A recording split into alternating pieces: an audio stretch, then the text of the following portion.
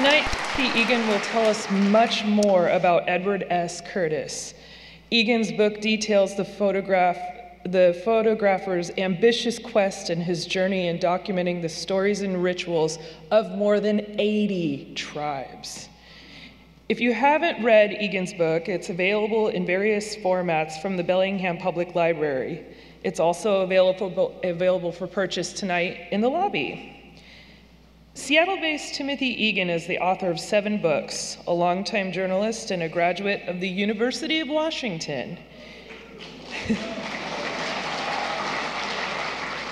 Egan also writes an online opinion column for the New York Times. In the past, he roamed the West as a national correspondent for the New York Times. And in 2001, he shared a Pulitzer Prize with a team of reporters for the series, How Race is Lived in America.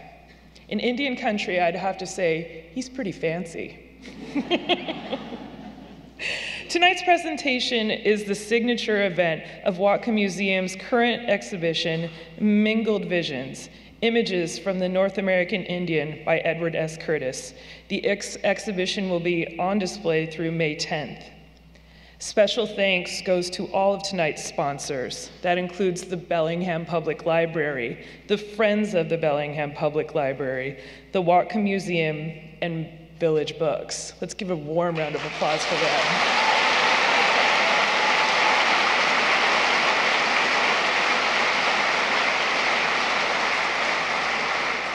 We also wish to thank BTV because BTV is recording this and they're going to be replaying it for anybody who couldn't be here with this great crowd tonight.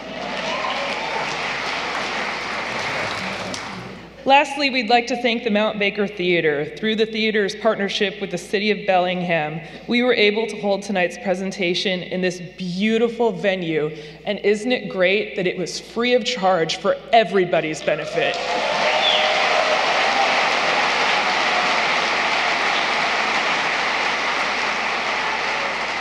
So we just have 3 housekeeping items. After the presentation, Timothy will take questions from the audience.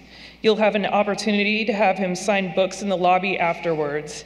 And we ask that you please fill out an evaluation form to help us plan and secure funding for future events. And now, without further ado, please join me in welcoming our exciting and very special guest, Mr. Timothy Egan.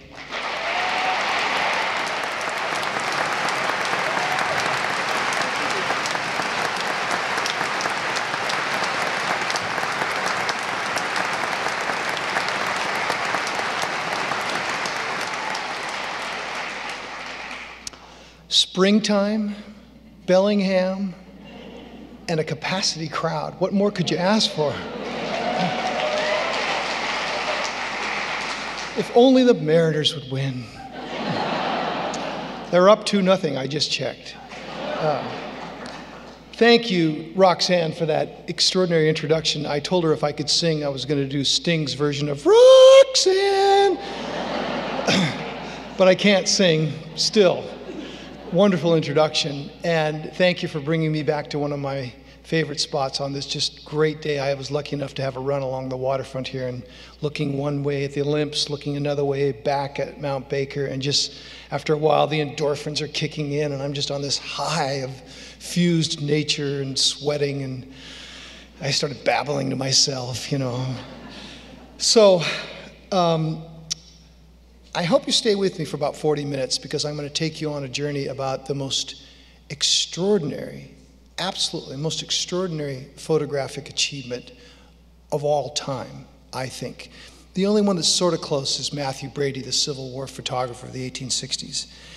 It's a masterpiece that was appreciated, as with most masterpieces, only after the artist was gone. It's a man who gave up everything for this masterpiece, his family, his net worth. He died broke and alone, and he even lost the copyright to this.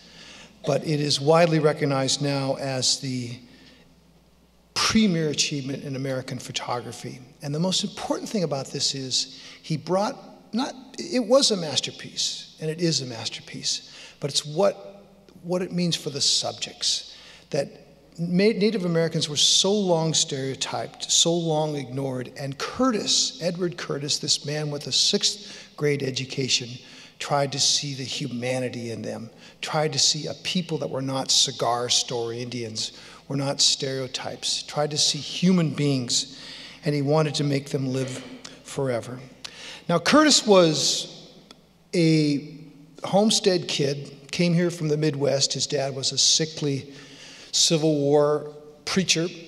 They moved from Wisconsin, tired of the winters, and homesteaded on Puget Sound in the late 1870s. And they no sooner arrived than the old man died. And so Curtis raised with his mother 3 other children in a little log cabin. His aspiration in life was perhaps to work at the local mill, or maybe, if he was lucky, become a brick mason. Now, when he was 21 years old, he was out on one of those logs you see on Puget Sound all the time in the old pictures, and he fell off of that thing and badly mangled his spine. He broke several vertebrae and spent almost an entire year on his back. And in that time he spent on his back, he learned to look at the world. He learned to see how a single raindrop on the leaf of a rhododendron could hold all the colors of a rainbow. He learned that the light wasn't just special at magic hour, which every photographer knows about, but that every single hour of the day had a different way to hold the day and hold the light. So he became an observer of people, of light, and at the same time he started to fool around with this camera that his Civil War father had brought home. And he purchased another camera from someone who had moved through, and he started to take pictures. He then, when he rehabilitated himself, said that he was no longer going to work as a laborer. His aspiration was to become a photographer. So he moved and left. His mother was very disappointed in this because he mortgaged their homestead for $200, which is all they could get for the cabin. And he took that $200, he moved across the water. He was living near Port Orchard to Seattle, and he bought in with that $200 with another portrait photographer. Within 10 years' time, he is the premier portrait photographer on the West Coast. There was something about how he could capture people's faces, something about how he could capture personality, something about how he could hold a human being in his camera lens that made him special. So he quickly rises to fame. By the end of the 1890s, he is on his way to becoming the Annie Leibovitz of his day.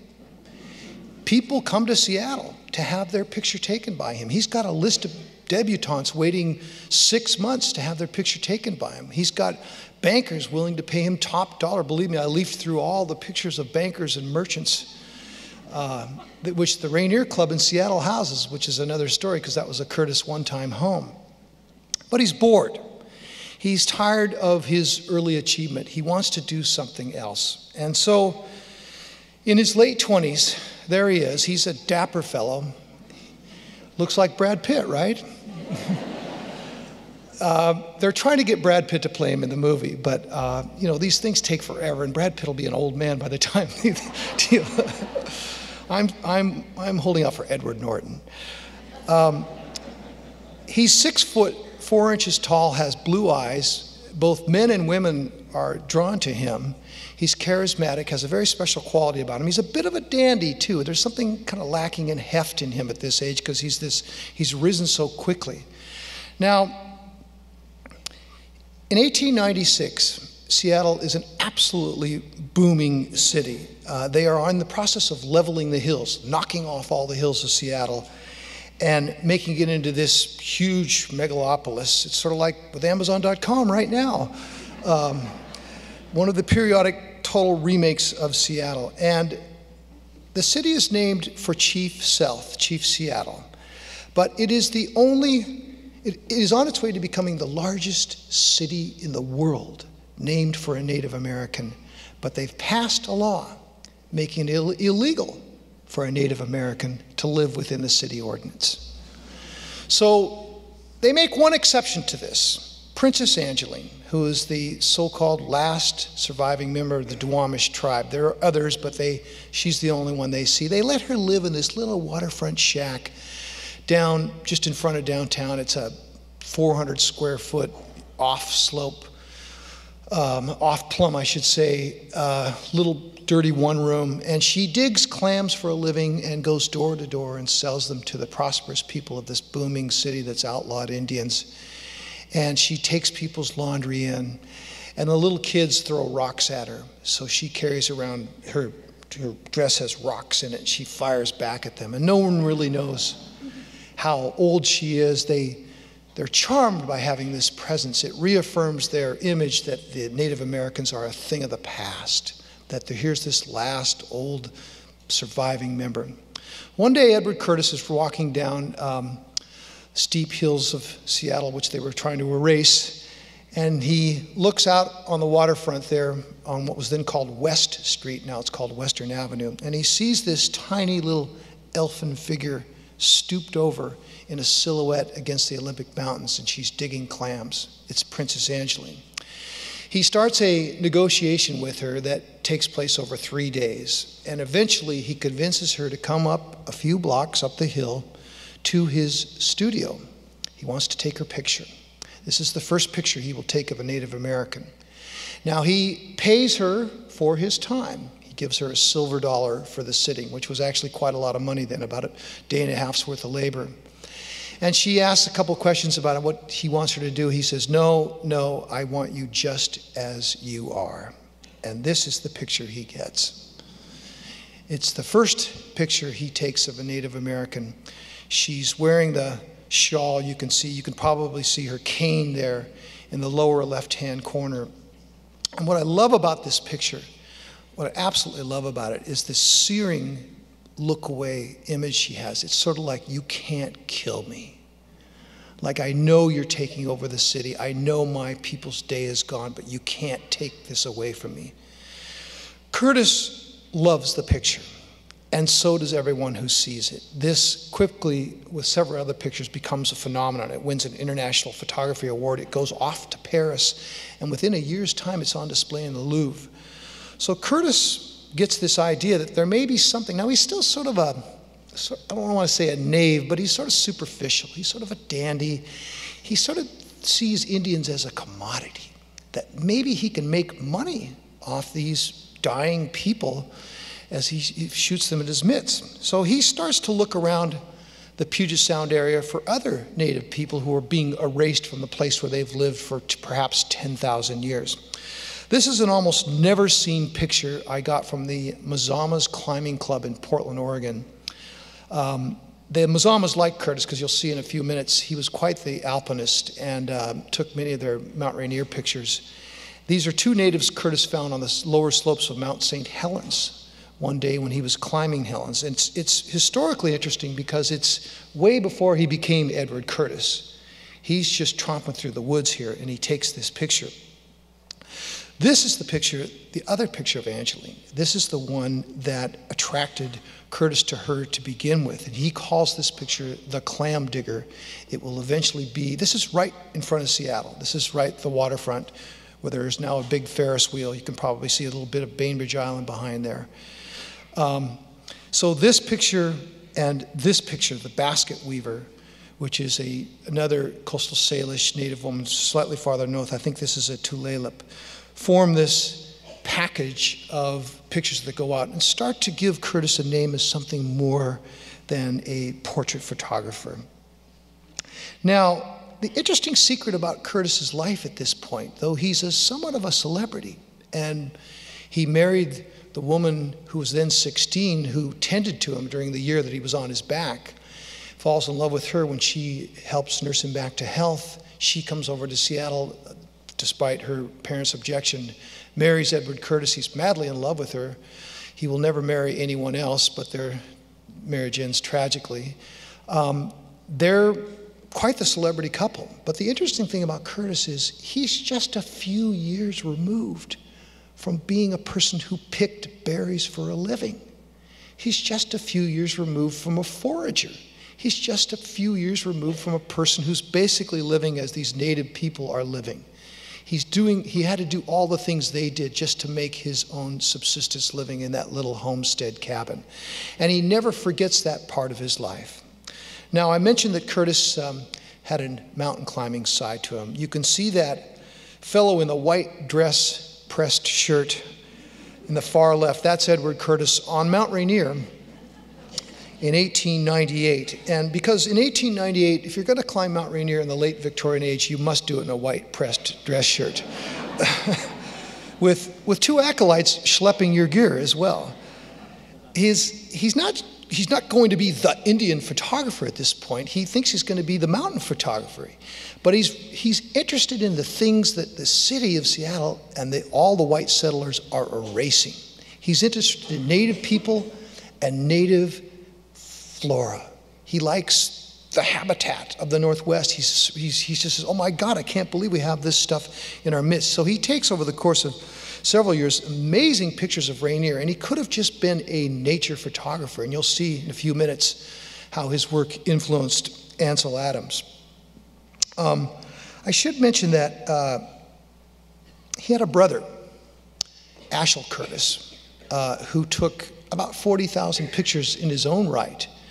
But Ashel was the anti-Edward Curtis, and they had a huge fight at the start of the 20th century, apparently over who owned these Alaska pictures, and they didn't speak to each other for the rest of their lives.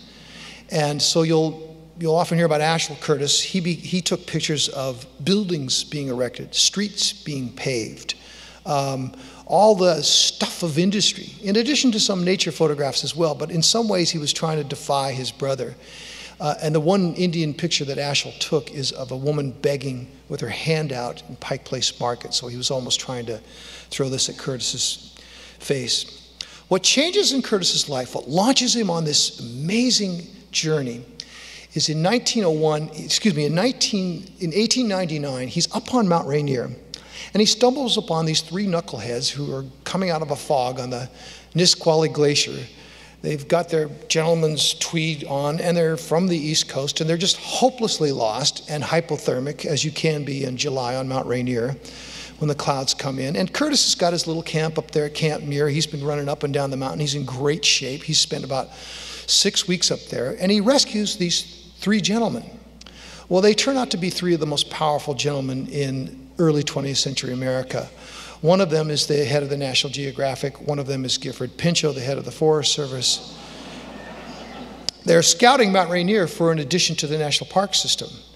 And the other one is George Bird Grinnell, founder of the Audubon Society, and also one of the few Anglos who really does know Indians, having spent 30 years with the Plains Indians. And his nickname Bird, the Indians gave him because he would show up and spend all summer with the Plains Indians and then disappear like a bird as the fall came. And Curtis shows Grinnell his pictures, and Grinnell is fascinated. He says, my God, this guy has something. But he says to him, if you want to really know Indians, come with me next summer to Montana, and I'll show you a true tribe, the true essence of a people. Now, remember, Curtis has only seen scraps, remnants, poor people, old people, broken people, that fits the narrative that they're past tense people. So he arranges to go to Montana with George Bird Grinnell and witness the Sundance and the ceremony that takes place over a week in August. And he's absolutely amazed when he arrives on the plains of Montana. This is just east of Glacier National Park.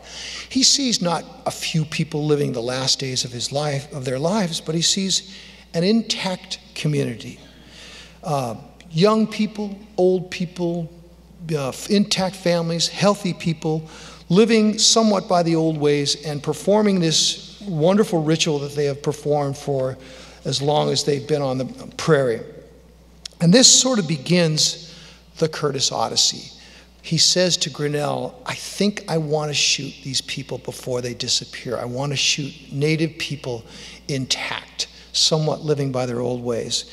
Now, Curtis is a little hyper, he's not that sensitive at this point. You have to understand how he takes these pictures. He's carrying around these glass plate negatives. Each picture is about the size of this. So he has to take a glass plate and put it into his standing camera and then expose it to the subject or the light. He never used artificial light. All his portraits are manipulating the flap of his tent. Take this image, then take the glass plate negative and put it in his pack and go down the mountain or go down by canoe, wherever he went. So it's a painstaking process.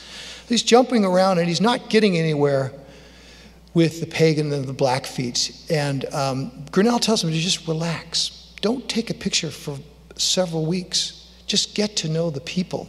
Because initially they throw rocks at him. They charge him with their horse. They don't want him around. One of the people threatens to run him off the reservation, chases him with his horse. This person, at the end of the summer, poses for Curtis. And Curtis calls this picture Pagan Dandy. And I like it because it's a projection of one dandy on another. They're both sort of out staring each other here. Now, it's a wonderful portrait, and it's very early on. This is the dawn of the 20th century. And this starts the Curtis journey. And he will do two things. He will shoot portraits because he's a portrait photographer. Now, the people who criticize Curtis for posing Indians forget that fact. He's a portrait photographer. That's what he does. He shoots portraits. He's not Ken Burns doing a documentary. He shoots portraits. He wants faces. He wants to know. Every time he shoots a picture, he says, what has value to you? So they'll show up with, when this guy showed up with his hair like this, that's exactly what Curtis wanted, because this is how this guy wanted his picture taken. So this launches the Curtis journey. Now, consider the United States at the dawn of the 20th century. We are a nation of 75 million people. There's these sputtering internal combustion engines driving around, pushing cars around. We've pushed native people to the far corners and nooks and crannies of the United States. They're either living out on the coast where the Makah are, they're living at the bottom of the Grand Canyon where the Havasupai are, they're living on the top of a mile-high mesa where the Yakima are in the New Mexico, they're out of sight where the Hopi and Navajo are in the center of Arizona territory. They're disappeared. They're moved out of sight. They're in these crannies. We have 75 million Americans. And for the first time, they do an exhaustive census of Indians at the start of the 20th century. And what do they find? From a population that was perhaps 20 million people at the start of European contact, 400 years before, there are now 200,000 natives in all the United States. So they're down by 99%. So the consensus view is they'll be gone in a generation's time. Now, what's killing them, of course, is they don't have immunity to Anglo diseases, to European diseases, all the things that Europeans have long developed immunity to, everything from the flu to polio to measles, kills them, and kills them in large groups. So people think they're going to be gone. And Curtis, at the same time, that's what gives him urgency. He thinks, my God, I've got to hurry. I don't know how many of these people are going to be around. I don't know how many tribes there's going to be. So he starts on this great journey. Now, in 1903, there are 3 famous Native Americans living in the United States. This is one of them. I'm sure everybody knows who this is. A fellow Washingtonian, Chief Joseph of the Nez Perce. And he is living as essentially a prisoner of war on the Colville Indian Reservation, having surrendered after the 1877 Nez Perce War, which was no war at all. Actually, it was a chase where the cavalry chased the Nez Perce for something like 1,800 miles down through the Snake River Canyon, up through Yellowstone. They got just short of the Canadian border, and Joseph famously said, I will fight no more forever. So they put him on this crappy little reservation, the Colvilles. He has no attachment to the people living in the north part. His people live in Joseph, Oregon. His people live in the Wallowa Valley, in this verdant, wonderful, beautiful valley. He's miserable. He can't leave this reservation without permission of the President of the United States. Well, a bunch of well-meaning people in Seattle arranged to have Chief Joseph come to Seattle in 1903 to watch a University of Washington football game. My dogs, I was happy to hear there were a few Huskies in the audience, were then called the Sun Dodgers, which is an interesting name, and they played up on a crappy field on Capitol Hill. And so Chief Joseph is put up in this nice hotel in downtown Seattle, and they take him by streetcar up to watch this University of Washington football game. And they ask him later what he thought of it. And he said, through a translator, because he never spoke the language, he said, "I saw a lot of white men almost fight each other today. I don't think this is a good thing." Now, afterward, on Sunday, Curtis brings Chief Joseph into his studio. And he takes two pictures of him. This one with the headdress, and this one, which is my favorite. And he understands, he asks Joseph, "Why are you wearing your hair like that? Why do you have the braids in the front and it's swept back like that?" He says, "You can't wear your hair like that unless you have scalped a live man, not a dead man, but a live man. Why do you have your earrings like that?" "Well, these earrings have significance." "Why do you have those beads like that?" Everything he's wearing, everything he's accessorizing himself with has meaning. And Curtis, this is where he sort of falls for the Nez Perce. You can't help but to fall for the Nez Perce. Their story is tragic, but they were such an amazing group of people, having basically saved Lewis and Clark from starvation, having never actively gone to war with the Americans, having their treaty broken and having their land taken from them. The old story of natives, of course. And Joseph became he became known as the Indian Napoleon all over the world for having eluded the cavalry. But what Curtis finds out by sitting with him was he was no warrior. All he did was save his people. All he did was hide. All he did was keep the cavalry from catching him. He's more interested in him as a man. He's more interested in him as a person who still has the old stories in him. So he develops this very close friendship with Chief Joseph. And 6 months after this picture is taken, Joseph, back in the Culver Reservation, dies. And the reservation doctor said famously that Joseph died of a broken heart. And his widow did not cut her hair for a year, as is the Nez Perce custom. And then she asked Edward Curtis to come to Colville on a hot summer day and rebury her husband. He dug the grave up, pulled the body out, and put it in a different grave where she wanted him to be. That's how close they were. So again, he feels this great sense of urgency, and he starts to run. His photography business just goes by the wayside. He's not tending the portrait business at all. This is a picture of a Hopi woman and child, and one of the motifs that Curtis will do throughout is mother and child. Again, shot entirely with natural light. He usually shot in his tent and would just manipulate the flap to get the light there. And he does, outside of the Nez Perce, he loves the Hopi, he loves the Navajo. He goes back to see the Hopi more than a dozen times over 20 years. In fact, he spends 2 years with them before he takes a single picture. And you'll see why he got such great pictures with the Hopi. Now, he has decided to do this big deal thing. It's going to be called the North American Indian. And his goal is to shoot every Native American tribe still living somewhat by the old ways. He has no idea how many of them there are or how far he'll have to go. And as he gets into this project, he also says, I want to tell their nation story, their creation myths. I want to be an ethnic interpreter. I want to say what people ate, what their sexual habits were like. So this thing gets expanded beyond merely taking pictures of people, but telling their nation stories, telling their creation myths.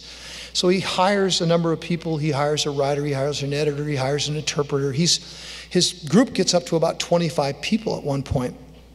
And this is the centerpiece. This is the first picture that opens what will be 30 volumes of the North American Indian. 30 volumes. So the entire project, when you see it, and I hope some of you get a chance to see it, the Seattle Public Library has a set, so does the University of Washington, and they'll let you see it. But it takes up 5 feet of linear book space. It's 30 volumes. This is the opening picture.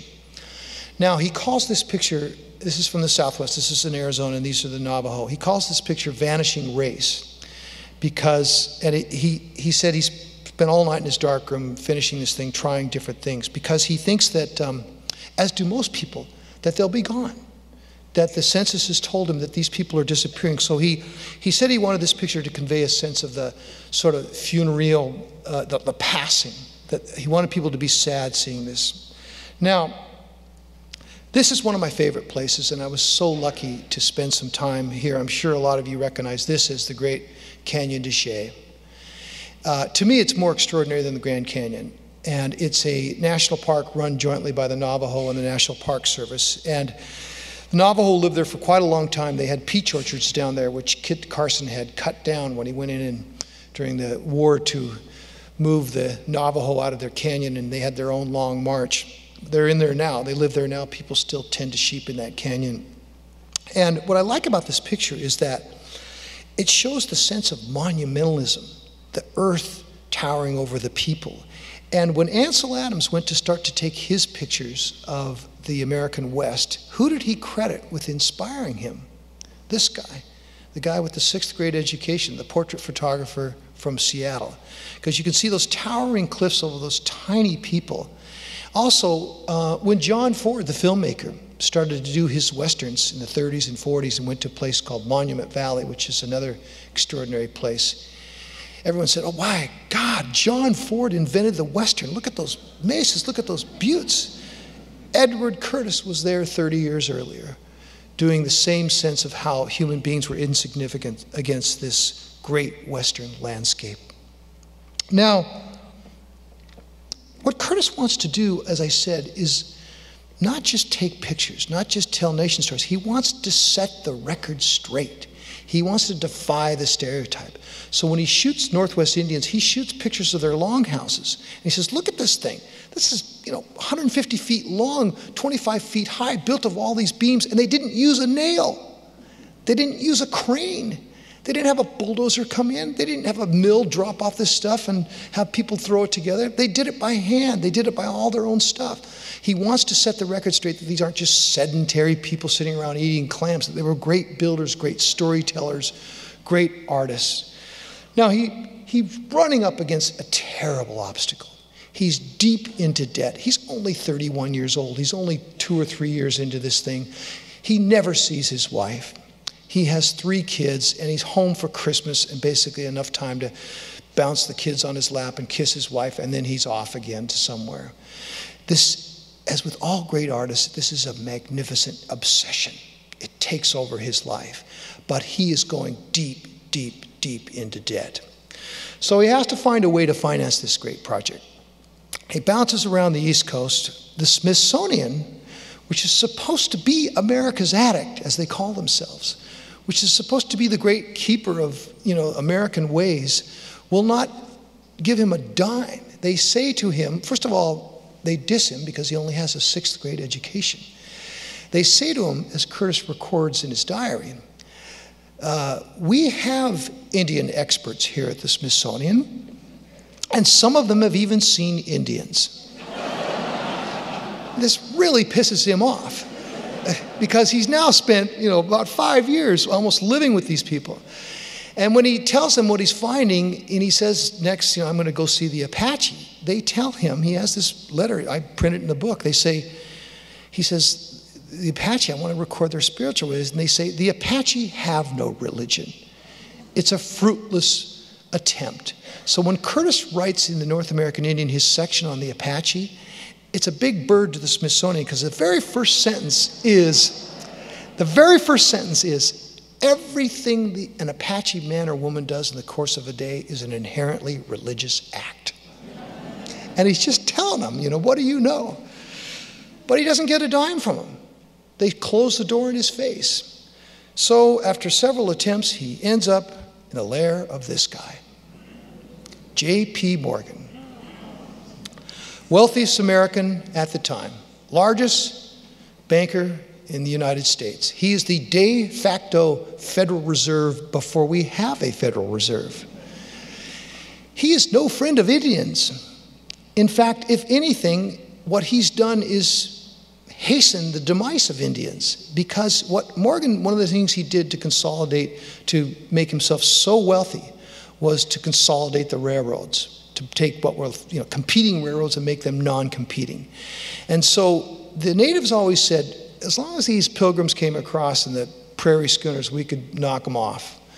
They were afraid of us, and you'll see a picture of Red Cloud shortly, who really did shut down, for example, the Bozeman Trail. But as soon as they started coming in the trains, it was game over. There was no way they could stop the iron horses. So Morgan really has hastened the demise of Indians. Curtis tells him he's desperate. He's doing this great project, and Morgan says, there are many people who want my time and my money. I'm sorry, Mr. Curtis, I can't help you. And he gets up to leave, and Curtis says, no, I want to show you one more picture. And before I show you that picture, I'm going to comment for a moment on this picture. This is a famous portrait, by the way, of Morgan, taken by Edward Steichen. You see that thing that looks like a knife down there in the left side? He's gripping a chair, and it was the photographer's way of making him look particularly evil. And in fact, this is the most famous picture of the most famous and wealthiest banker in the United States. Curtis says, I want to show you one more picture.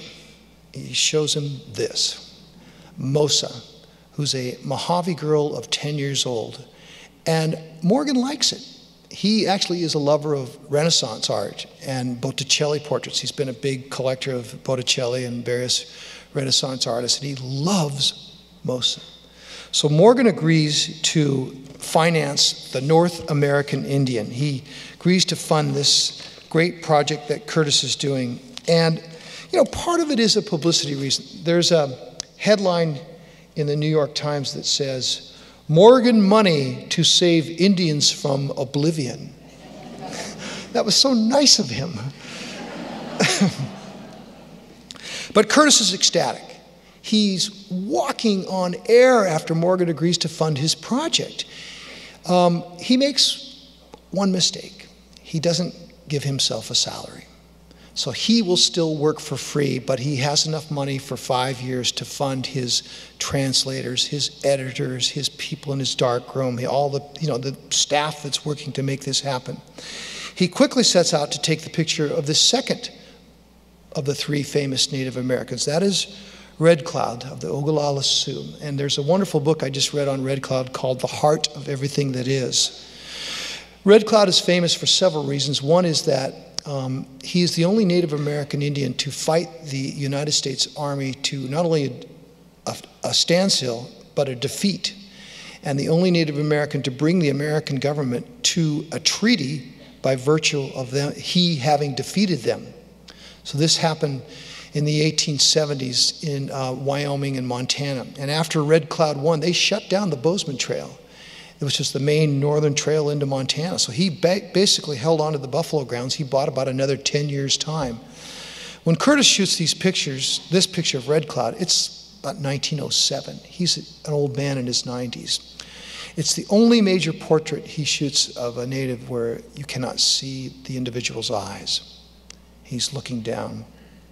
The third, I should say, of the three famous, some of you may know this, this is Geronimo. Now, he was the last native to fight the Americans, and he was never a chief. He was considered a mystic. He was somewhat of a, what's the word? Well, he was thought to have special powers. He was married to several women. He only had about 10 people with him when the government captured him, almost at the dawn of the day. He jumped back and forth across the Mexican border, basically harassing different people. And they finally caught him. They put him on this tiny little reservation in Oklahoma, and there he lived out his days. Now, in 1904, at Teddy Roosevelt's first real inauguration, remember Roosevelt got to the presidency by virtue of McKinley being assassinated in 1901. Then he won. And Roosevelt has become a Curtis mentor because Roosevelt is saving original America. He's creating national parks, national forests. And Curtis, through his friendship with Teddy Roosevelt, convinces Roosevelt that just as important as saving our original land is our original people. They're dying in front of us. So Roosevelt becomes an enthusiast, a participant of the Curtis Project. Now, on his inauguration, he invites all these famous Indians to parade in front of Pennsylvania Avenue. One of them is Geronimo. And afterward, Curtis takes his picture. It's a cold, rainy, windswept March day. I think that was one of the last times we swore in our presidents in March. And Geronimo shows up to have his picture taken, and all he's wearing is this scratchy, thick, unadorned woolen United States Army blanket. You can see him in that blanket right there. And Curtis says, why did you, and again, remember, he always asked people to show up in how they wanted to be shot. People often accuse Curtis, oh, you posed them like this. No, he would say, you come to me with how you want your picture taken. Why did you wear this woolen army blanket? And Geronimo said, this is what the Americans gave me when I surrendered. This is all I have. This is what I got for giving up everything. So it has special importance. Also, what I like about this picture is there's something like the Princess Angeline picture. There's a defiance in that face. So with his newfound money, Curtis expands the project, and this is a snake dancer, the Hopi, and he really gets to know the Hopi. You can see this guy sort of giggling. He became very close to the Hopi, and they knew him very well. In fact, he became a priest in the Snake Dance Society, and when they initiated him into it, one of the things they told him he had to do was go catch all the rattlesnakes on the day of the ceremony, which wasn't true, but they made him do it. I love this picture because, again, the guy is a close friend of Curtis's, and he has that wonderful, wonderful expression. This is Acoma, New Mexico. Now, it pisses me off when I hear constantly people say that, what's the town in Florida that is the oldest continuously inhabited city in the United States? Yeah, St. Augustine? Right. They say, the Spanish have been there. Spanish came almost 500 years ago. It's not true. People have been living atop this rock in Acoma, New Mexico for at least 1,000 years, continuously. And no one doubts it. It just doesn't get written into the American history. This is the oldest continuously inhabited place in the United States. You can visit it now. I've been there. I went there several times. Curtis shoots that picture, which gives you a sense of people going up to the village, and this, which I'm sure you've seen, called the Old Well at Acoma. He loves water motifs and does that quite a bit. I mentioned also that he became very familiar with the Hopi. These are these famous, they call them squash blossom whorls in their hair, that the women would wear if you were unmarried. And these women were all flirting with Curtis and giggling and coming on to him. And as he told later, he had to actually get them to calm down to take this picture.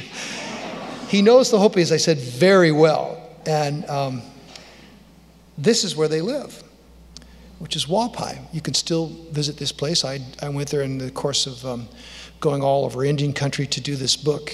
And there's still a handful of people who live in Wapai. Now, the Hopi, are surrounded by the Navajo. The Navajo is a reservation the size of West Virginia. The Hopi are much smaller, and the Navajo are their enemy, so they essentially live in the middle there. He spent a lot of time with the Crow in Montana. This is Hoops in Forehead, is this guy's name. And he had a very, very close friend named Alexander Upshaw, who was a Crow native who was taken, as Indians were at the time, from his reservation and sent to an Indian boarding school and had the Indian washed out of him and then sent back to the reservation. It's really interesting because we value the First Amendment in this country because it gives us free speech and free worship. It is our enshrined major foundation of our freedom. Every person in the United States has the right to practice your religion and worship the God of your choice unless you were Indian. They passed the Indian Crimes Code Act in the late 1880s that made it a felony for so many of the Indian ceremonies to take place. That was only changed in the last 15 years. So they threw people in jail for practicing their religion. A clear violation of the First Amendment. That's when the court finally ruled on behalf of natives in the Peyote Society. But it's important to understand, Curtis was sort of an accomplice to a crime. He was trying to take pictures of the outlawed ceremonies, of the sun dance, of the snake dance ritual, of the bear dance ritual, all these things which the government Indian agents living on the reservations were telling people were against the law. So this starts to change him politically too. This starts to radicalize him. He goes from being a person who sees Indians as a commodity to seeing the world through their eyes. And he gets angrier and angrier as time goes on. Now, what I want to point out about this picture is that you see that little patch on his shoulder there? This is a cavalry soldier's uniform. And quite frequently, when Curtis would have a subject show up, the subject would show up with an army uniform. And he'd say, what's that all about? And he'd say, my dad killed this guy. This is the best thing we have. We'll never let this out of the family. So they were quite happy to have that. And so you'll see, the people who don't understand Curtis criticize, oh, yeah, he's got pictures of people wearing army coats. What an idiot, No, they showed up in the army coat. Here's Upshaw. Now, he's sent away from the Crow Reservation to the Carlisle Indian School, where the goal was to, quote, make you a man. Making somebody a man meant you were not an Indian. So they had to, everything you learned is wrong. Your language is wrong. Your religion is wrong. Your rituals are wrong. The way you court each other is wrong. Wrong, wrong, wrong, wrong. Just erase your past and become a man. So Upshaw comes back as a man, and he's conflicted. And he becomes Curtis's closest Indian friend. Curtis works with him for almost 10 years. He's a man who has a foot in both worlds. He totally understands the white world. He's always in court doing translating and legal stuff. And he totally understands the native world from which he came. When Curtis finally took Upshaw's picture, this is what he showed up as. He didn't show up in a suit and a tie. And the tragedy of Upshaw is, when he was 37 years old, he got the crap kicked out of him in a bar in Bellingham, Montana, and they put him in a jail. And that night he bled to death from the wounds, mostly head wounds, of the beating that happened to him. And when Curtis heard this, he was just crestfallen. It just destroyed him. He had lost a brother. He was probably closer to Upshaw than he was to his wife in the last 5 years. He'd certainly spent more time with Upshaw. I mean, they were together everywhere. One of the amazing things they did was they deciphered the Custer story, the Little Bighorn story. The narrative was not entirely known then. Custer was thought to be a hero. Curtis spent 3 summers with Upshaw and the survivors of the battle, the Indian survivors of the battle, going over the battle site with his maps, trying to figure out exactly what happened. And he was the first person to figure precisely that Custer had sent his subordinate Reno down to the water, if you know the Custer story, to their slaughter, that it was poor generalship, entirely poor generalship. He didn't deserve to be a hero, at least a military hero.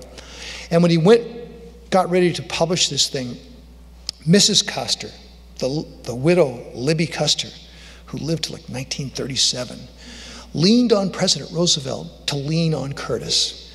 Curtis had told a reporter in the New York Times, I've got this amazing story of what really happened at Little Bighorn.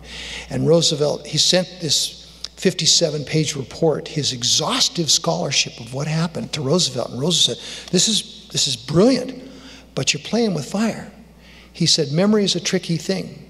You may get in trouble for this. So Curtis, for the only time in his life, he pulls his punches.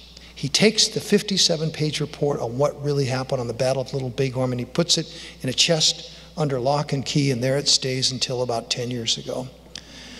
I read it in the Library of Congress, and it's strongly credited in the book that came out on Little Bighorn a few years ago. The name is escaping me right now. Oh, Last Stand it was called. Curtis nailed it. The guy with the 6th grade education absolutely nailed it. He figured out what happened there before anyone else figured out. His story is the accepted story right now.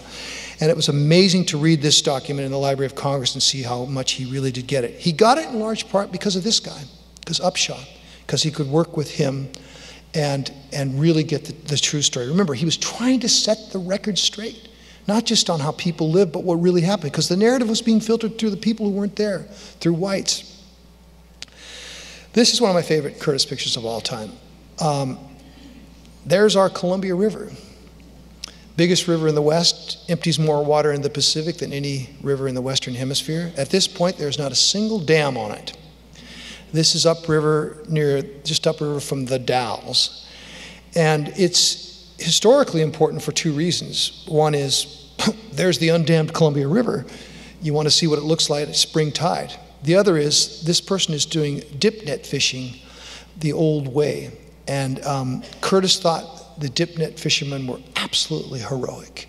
He said, there may be no better athletes on the planet than these people who bounce around on these rocks above this raging torrent, dipping 35-pound Chinook salmon out of this fast-moving Columbia River.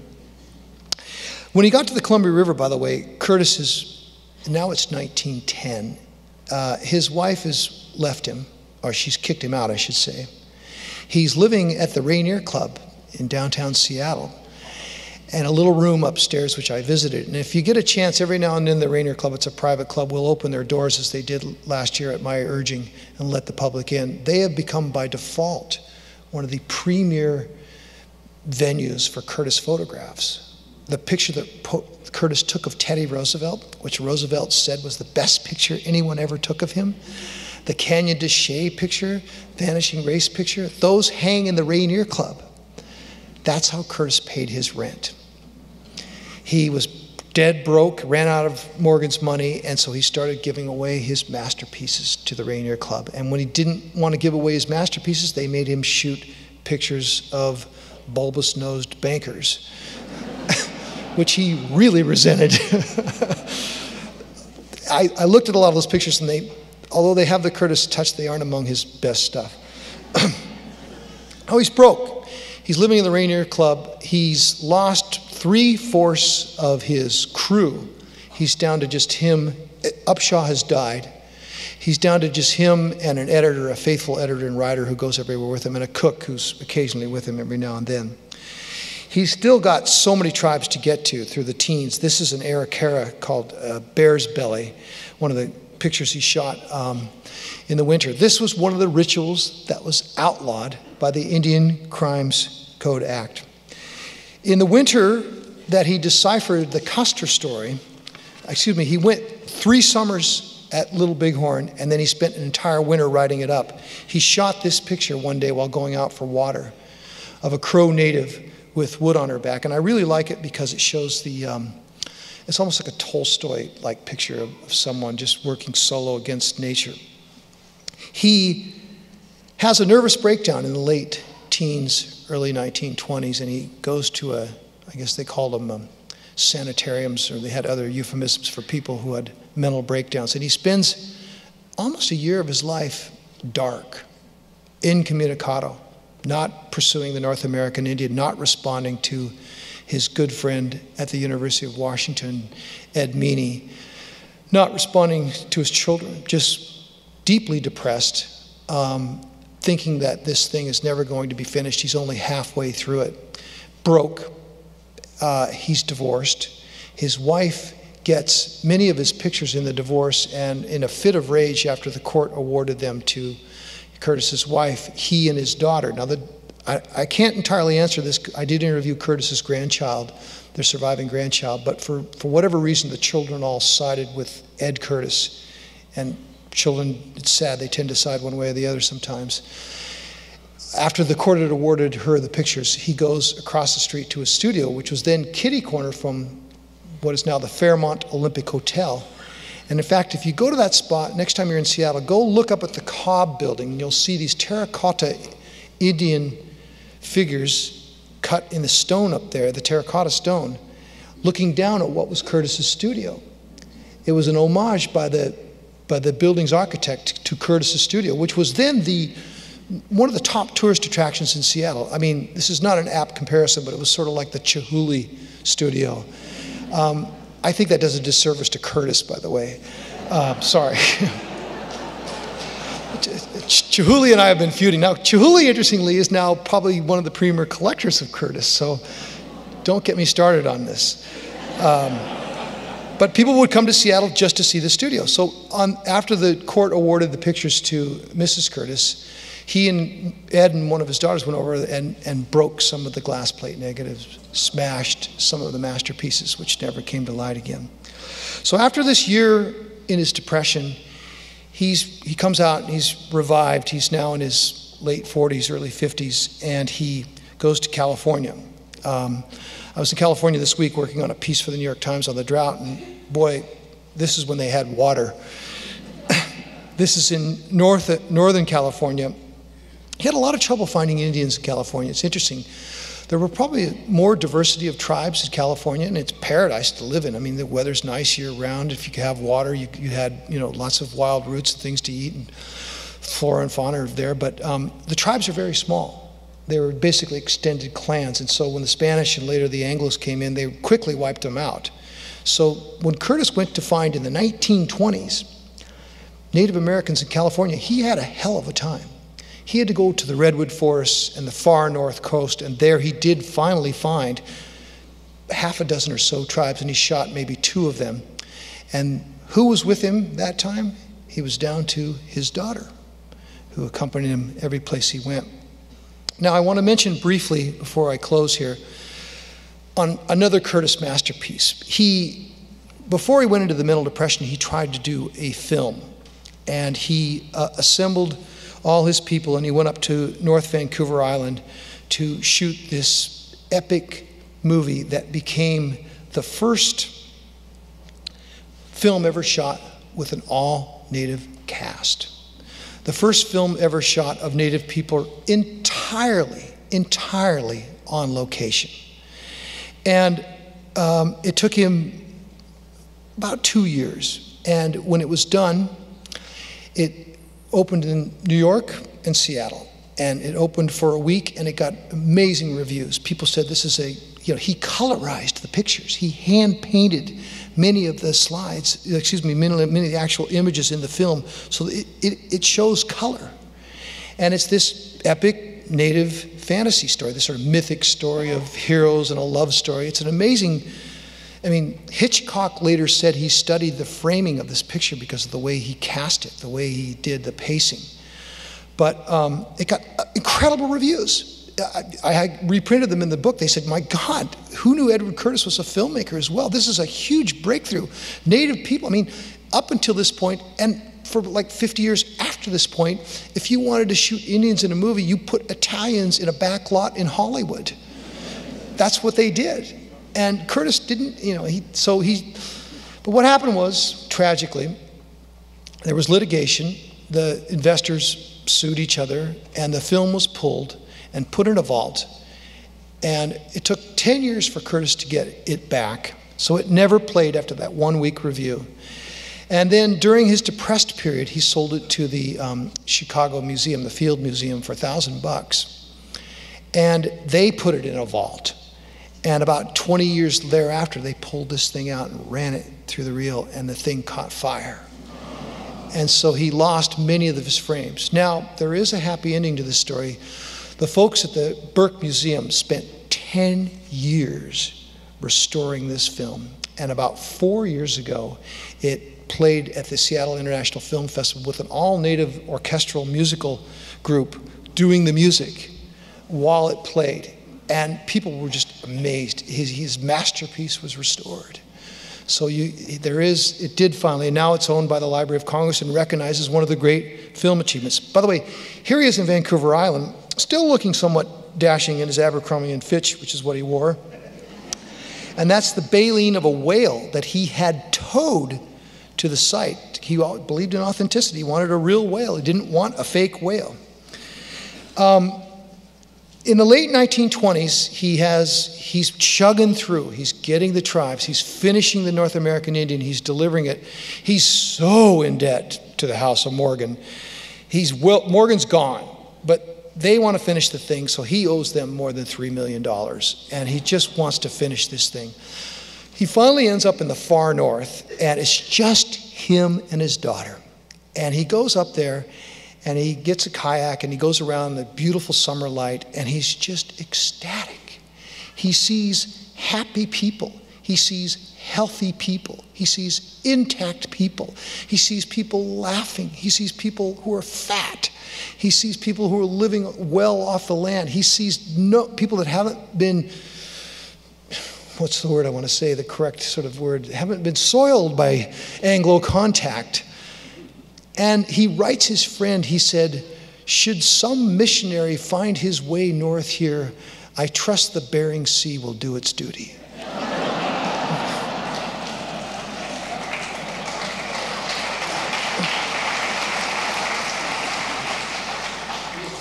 To Curtis, the Christian missionaries were his number one enemy. He was usually one step ahead of them.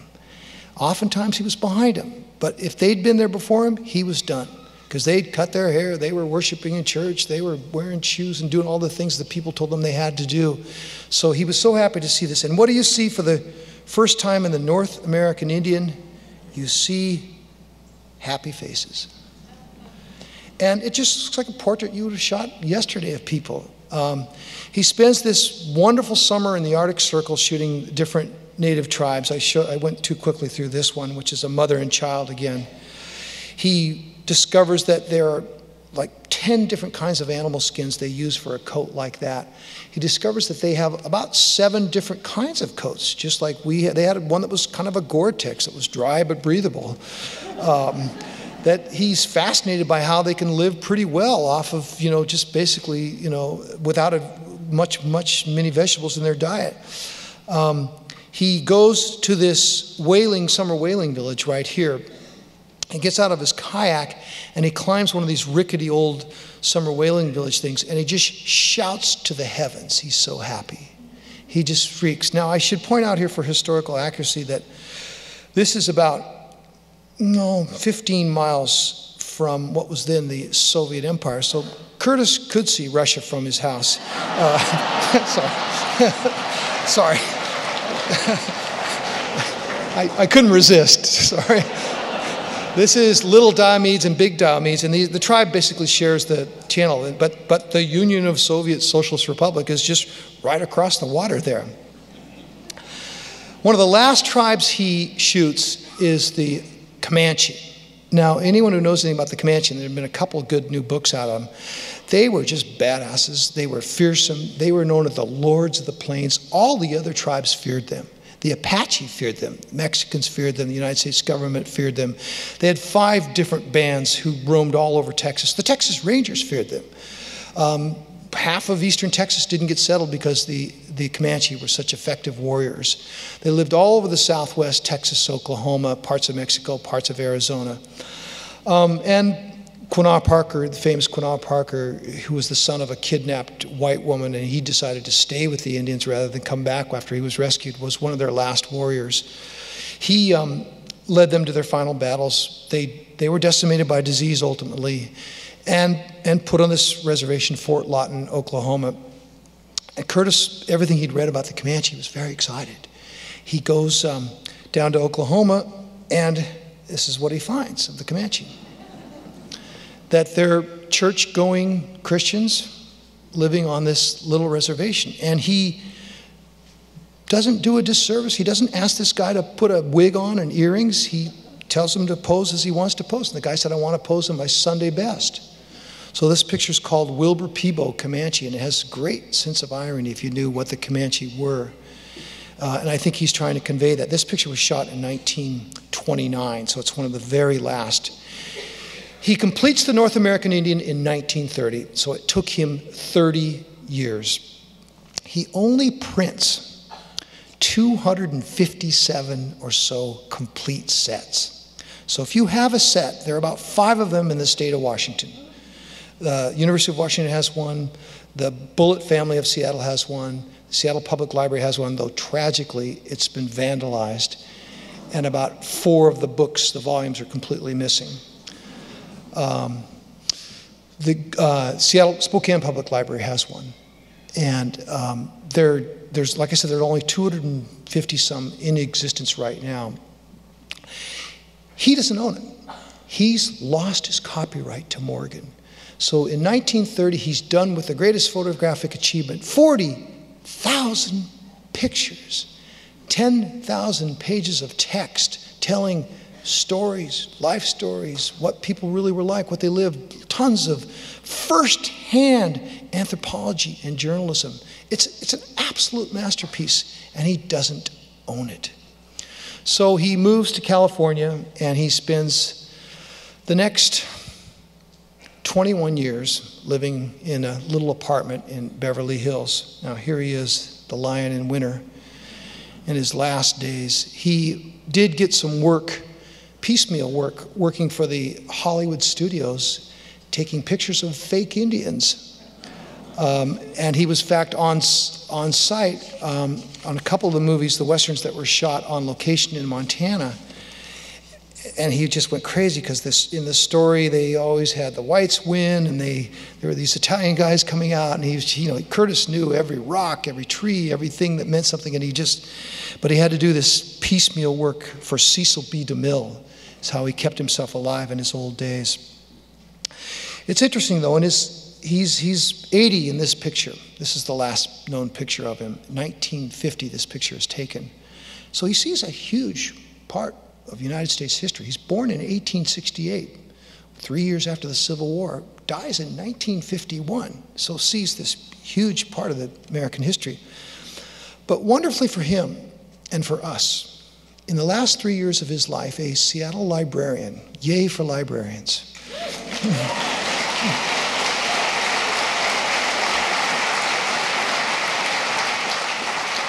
a woman named Harriet Leach starts leafing through the closet at the Seattle Library and comes upon the North American Indian. She says, holy shit. As anyone who's seen these pictures, I mean, they're presented in this magnificent format. There's no pixelation in these pictures. I mean, it's just shot large format. It's reality. And she's just blown away by this thing. She says, my God, how did we get this thing? Oh, that's the North American Indian that's been lying around back there. And who's this Edward Curtis? He used to be the most famous person in Seattle. He was the original Seattle celebrity before Macklemore. Everyone knew Edward Curtis. Who did Teddy Roosevelt have shoot his family at the summer White House? Edward Curtis. Who did he have shoot his daughter's wedding, the sort of Paris Hilton of her day? Edward Curtis. Now he's totally obscure. People have forgotten about him. He's living in this little crappy apartment in California. So is he still alive? She starts this correspondence with Curtis. And over the course of 3 years, they share 57 letters. He tells her the story of his life. And in this increasingly shaky handwriting, I read all the letters, they have them in the Seattle Public Library. And in this increasingly shaky handwriting, he tells this just gripping account of all the adventures. This guy is Indiana Jones with a camera. He's going down the Grand Canyon. He's down the wild Columbia River. He's over with the macaw hunting whales. He's up on Mount Rainier. He's dashing around with this huge camera doing this amazing thing. And what he's most proud of, he says, do you know that we took more than 5,000 audio recordings of people speaking the language and singing the songs? He said, in many cases, we got the last person to speak the language. And she said, no, I didn't know that. And in fact, that turns out to be incredibly valuable. And when the tribes get money again in the 20th century through casinos and other things, and they start to revitalize their culture, where do they go to hear what the songs sounded like? Where do they go to hear what the accent sounded like? Edward Curtis's audio recordings. Because he took around this little wax cylinder recorder with him that E.H. Harriman had given him. And he was never without that thing. And I say it's like this. It's like 100 years from now, we stumble upon all the lyrics to all the Beatles songs, but we don't know the music. We don't know how it goes. We don't see the sheet music, but we just see the lyrics. He gave the audio. So he's very proud of that. And he says to Harriet Leach, the librarian, do you know that the King of England, actually it was newly crowned, I think, Queen Elizabeth, if I have my history right, has a copy of the North American Indian. He said, if you want to see it, you have to go in and put on white gloves. And he says, really proud of that. So he does get to tell his story, which is, as a person who's a storyteller, I think that's what every human being, I found that out in the Dust Bowl stuff, that's what we all want. We want to tell our story. So he is broke. He doesn't own anything. He's forgotten, but he gets to tell his life story through Harriet Leach. Now, he dies in 1951. The North American Indian, what's left of it, about 30 sets that Morgan had, is sold during the Great Depression to a Boston bookseller who survives the sinking of the Lusitania. If you read Eric Larson's new book, you'll see that this guy is a major character in the book. So he gets most of Curtis's stuff from Morgan during the Depression, when they just want to be gone with it. But he dies shortly after acquiring this, and it sits in his bookstore for almost 40 years in the basement. In the 1970s, a group of photographers in Albuquerque, New Mexico, Curtis enthusiasts, because this stuff is getting out, mainly because people are ripping pictures out of the folio and selling them piecemeal. And so they're getting around. Curtis's name is reviving 20 years after his death. They hear that it's this great cache in a bookstore in Boston. They go there, they go downstairs, and if you're a bibliophile, it's like finding, you know, the lost gold of Cibola or something. They go down there and there it is. There's Curtis's masterpiece. There's the copper plate negatives he used to print. There's the glass plate negatives. There's hundreds and hundreds of the original pictures living down there, or not living, but down there undercover. And this starts the modern dissemination of Edward Curtis. This starts to revive him. These then get sold by collectors and get out there. So 2 years ago, there was an auction at Sotheby's in New York, and a single Curtis set was for sale, and the single set sold for $2 million. And they say it was the most money paid for a book since the original Harry Potter manuscript was made. So I'm sure that 50 Shades of Grey manuscript will eventually do that.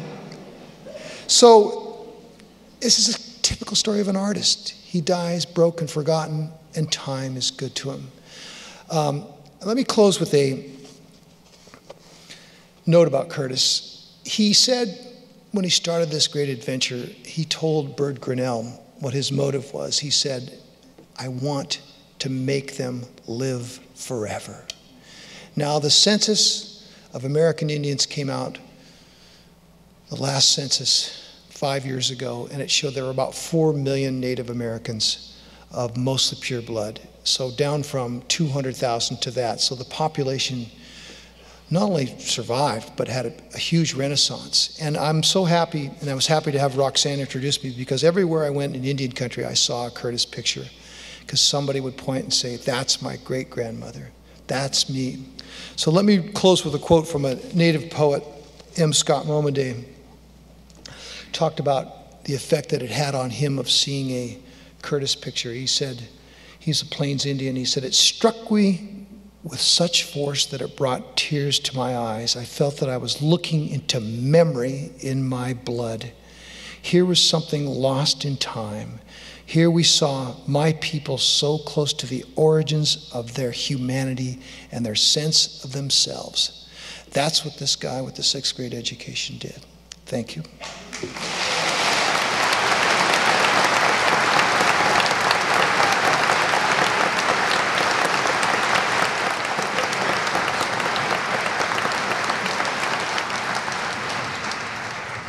Well, this talk just got me even more excited about the fact that it's 2015 and we natives are still here, and we natives are doing better every day.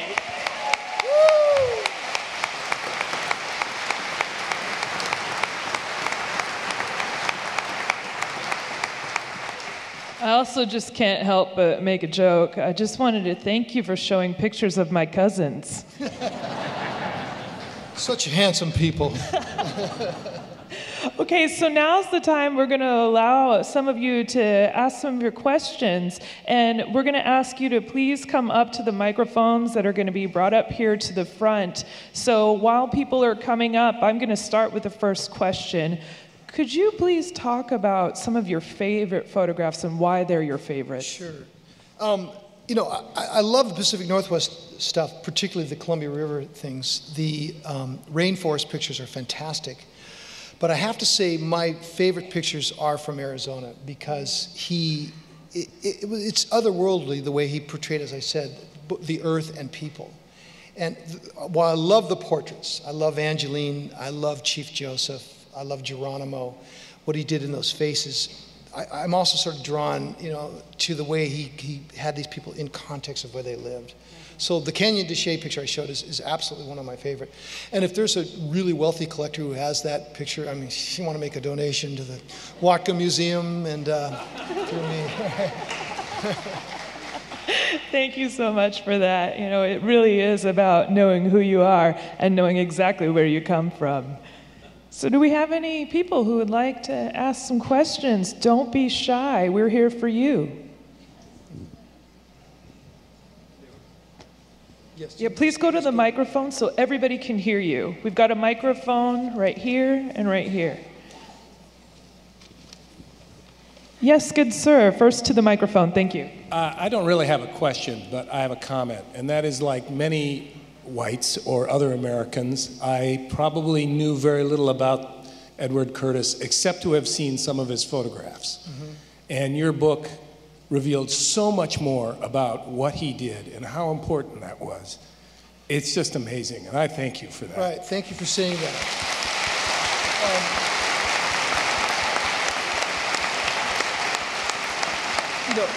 Thank you for saying that. I got to tell you a quick story. When I was touring for this book, I went to the Smithsonian, and I came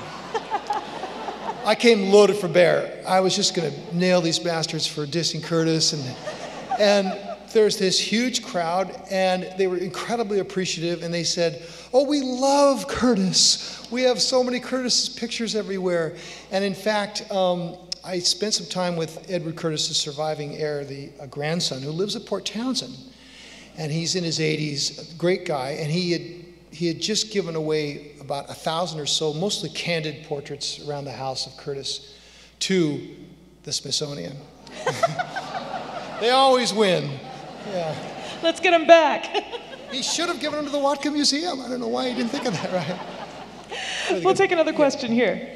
Where are the audio recordings housed, and are they available to the public? Yeah, two things on that. They're all over the place. There's no central place for them. If you ever want to see the North American Indian, the pictures, it's online, completely digitized. It's public domain now. That's the good thing about it. No one owns the copyright. So you can go, Northwestern University has digitized the entire thing. And if you have a rainy afternoon and you want to spend it looking through his oeuvre, you can do that. But the audio is not in any one place. However, if you Google some of the audio, some of the tribes and Edward Curtis, some of the sound is on the web right now too. When I was interviewed by Terry Gross on NPR, she came up with a whole bunch of those. I don't know where she got them, and played them intermittently during the interview. It was really cool. Great, thank you. Another question over here. Sorry. Sure. I was wondering if you ever had much interaction with the other Native American activists of the day, like Jim Thorpe or Roy Rogers? Yeah, you know, I just anecdotally, I mean, I went all over Indian country to do this book, and so I got to know a lot of the tribes, and I started out thinking that, you know, Curtis would be, you know, not well liked or not well thought of or forgotten, but especially in the Southwest and here in the Northwest, it was amazing because of the humanity part of it, the fact of them saying they're capturing a real person on a picture. So, but I didn't get to know any of the activist groups, or I mean, I was following a story. So, and when I'm reporting a story for a book, I just sort of live the dream. I just go so deep into it. I try to imagine. I actually went to his bedroom in the Rainier Club. And you should see the pictures they have. They're amazing. Okay, another question here. My name is Bob Whitefield, and I live in LaConner. I have read your book, and I noticed you have two photographs featured full page in your book. One is you show tonight is the fisherman, Wisham, along the Columbia River, and the other is Homeward that you didn't show tonight. I've owned both of them, very proud of them, and I'm wondering if you could tell me where Homeward was taken. Where Homer? Yeah, Homeward. Was that the title of the picture? Homeward. Oh, Homeward, I'm sorry, yes, I'm sorry, yeah, oh gosh. You know, I can't tell you, I used to know that though. When I was deep in my research, I went through all these pictures and I knew where they were taken in the chapters. Do I not mention it in the book? Yeah, then I'm sorry, I'm not, my memory is faulty on that. I don't remember exactly where we took it. Is that the Apache picture? It's a storm gathering. Is that the one? No, Homeward. Where you got the photograph you got the gold medal for? Oh, Homeward. yeah. No, I don't know exactly where it was taken. Sorry. Yeah. Okay. 40,000 pictures. You got to cut me a little slack. Another question here, Madame. First, I want to just brag that my family got to inherit the Vanishing Race photograph. It's in the original frame and hung in our home all the years we grew up, and we still have it and really enjoy it. It's how we fell in love with Edward C. Curtis. My question for you this evening was, maybe I missed it, but I didn't hear what happened to his daughter that assisted him for so long, and then he ended up being alone. What happened? Yeah, he had 3 daughters and a son, and they were all close to him. And they moved to California to be near him. He would have his holidays with them. I didn't tell this story because I was running out of time, but Curtis did one thing that was illegal, and in addition to photographing religious ceremonies, which were outlawed, he held on to a single set. He didn't tell Morgan that he had one, which, you could sort of grant him that. It was his masterpiece. So in that tiny little room, which he always complained about with the crappy air of Los Angeles, he had on his bookshelf a single set of the North American Indian. When he died, his daughter got that. Oh. She held on to it for a long time, and finally it was sold to the University of Oregon, those damn ducks. So they have the Curtis family set, and they say they're taking good care of it. Probably Nike's put swooshes all over it. Thank you. Next question, please. Hi. I was just curious, in your research, if you found that Edward Curtis may at any time have connected with Emily Carr and or Frank Boas in his, as he was going through photographing. Yeah, that name passed through. And one of the other interesting things about Curtis was the sort of avant-garde New York photographers discovered him. He didn't really discover him, but they started to celebrate him. And he was not classically trained. He was trained by walking around, taking pictures, studying faces. And they used to do these really artsy, long stories on him in the art magazines in New York. And they would use terms he didn't even understand. He'd say, well, I just go for the light, or I go for the face. And they go, no, you are clearly, the French did this first, and and he would, no, I don't understand, I don't have any idea what you're talking about. And which is a great thing about an artist like him. So, but he passed through most of the photographers of his day. Imogene Cunningham, are you familiar with her? Mm-hmm. She was a studio technician for him for a while and learned at the House of Curtis for about, in his studio in Seattle for about 5 years. And was actually influenced, her Rainier pictures were influenced by him. And I mentioned Ansel Adams, I mentioned John Ford as well. But he just had no time. I mean, I call this book Short Nights of the Shadow Catcher. The natives gave him 2 nicknames. One was the Shadow Catcher, because that's what he was trying to do. The other was the man who sleeps on his breath. And the reason he got that nickname is because he was the first guy to show up with an air mattress. You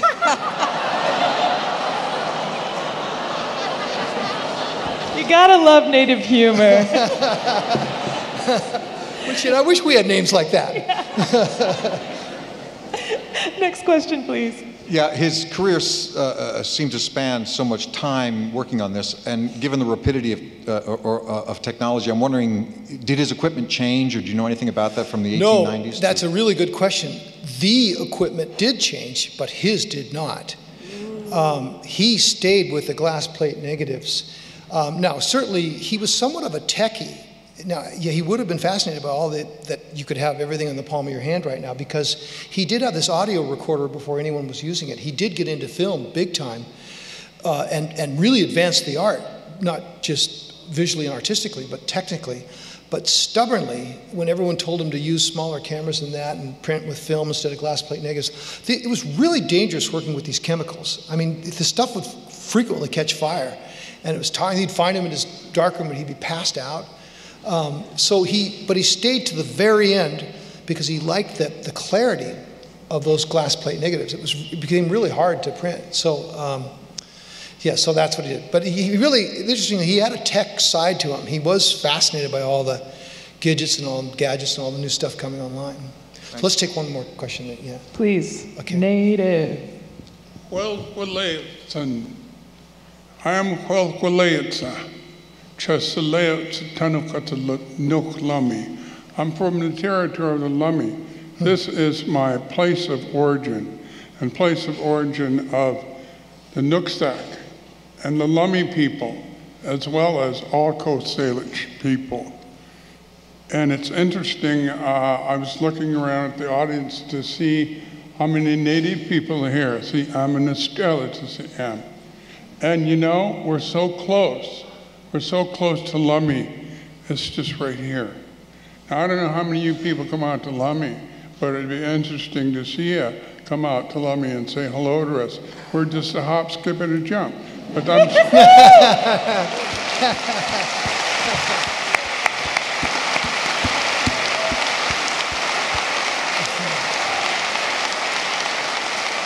and Stomach is coming up the second week in June. The water, the canoe races, and the longhouses, etc. I am just pleased. I taught Lummi language at Ferndale High School for 10 years and at Northwest Indian College, Coast Salish Lummi language and our history of our people. And I went to, let's see, Santa Fe and collected some pictures of Ken Curtis, and was impressed with the ability to, as you stated, there's plates and bronze plates and photographs taken out of place and for sale, and you would wonder, how does this happen? And it wasn't too hard to come up with, well, this is bootlegging. This is bootlegging, and people, Native people are not allowed to know our own history. We're not allowed to speak our languages. And just more recently, the 1990 Native American Language Act was passed. Well, I'm getting too long in the tooth. And I don't like to do this. And I don't like to point fingers at people. It's just not my way.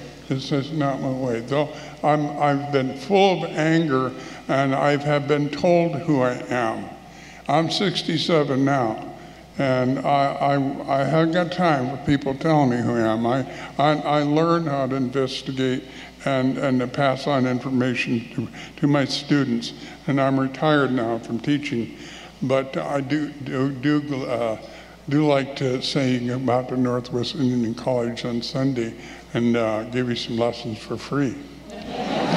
So show up, huh?